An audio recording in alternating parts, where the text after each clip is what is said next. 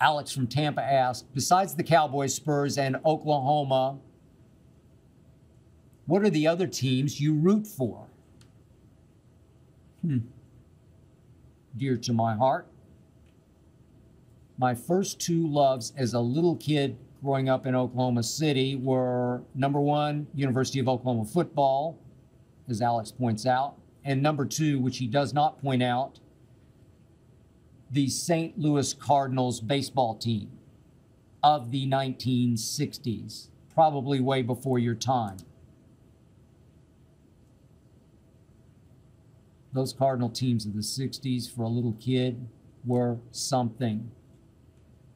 Featuring my all-time favorite St. Louis Cardinal, Bob Gibson, baddest man who ever threw a baseball, along with Lou Brock and Kurt Flood and Bill White and Julian Javier, and a man we recently lost, a man you probably do know of, Tim McCarver, who played catcher, as did I. I own one piece of signed memorabilia, only one piece, and it's thanks to my man Nelly from the Lou, as in St. Louis. Nelly obviously is a Lou legend. He and the St. Lunatics. Before Bob Gibson passed, Nelly got Gibby to sign a baseball for me, my most prized possession of memorabilia, my only signed piece. I don't root for the Cardinals as much as I used to. I still follow them, but truth be told, because I covered the Los Angeles Dodgers out here in LA for the LA Times through the 70s, the Dodgers own a little piece of my heart. Now I live in Los Angeles, and I still believe that Dodger Stadium is the greatest baseball venue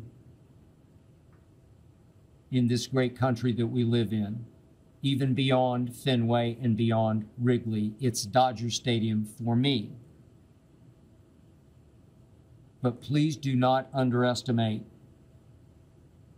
how much I still root for the aforementioned Vanderbilt Commodores.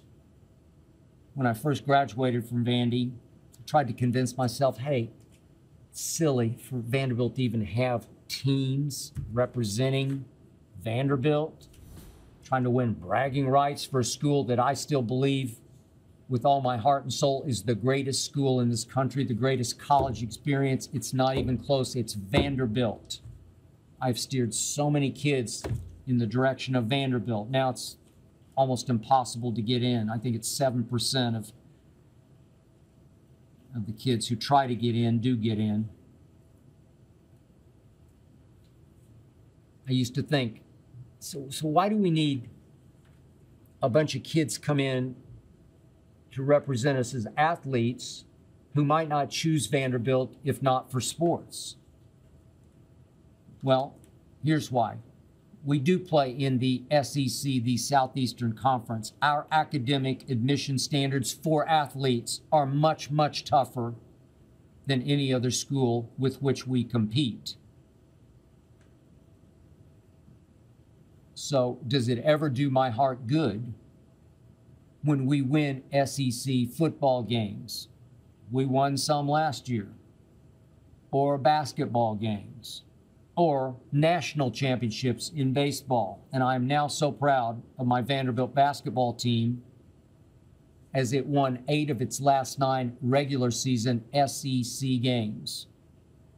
Jerry Stackhouse, bless him, can flat out coach basketball. Anchor down. I hope you enjoyed that video. You ready for more? Make sure you click that subscribe button for all the exclusive content from the Skip Bayless Show. And don't forget to check out the full episode of the show wherever you get your podcasts by clicking the link in the description.